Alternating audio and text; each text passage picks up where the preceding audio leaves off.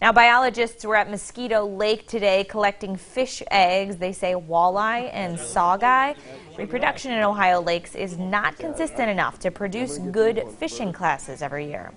So the fish that are popular among thousands of anglers every year, Ohio's Division of Wildlife says they want to provide good fishing opportunities for walleye. They collected male and female fish today.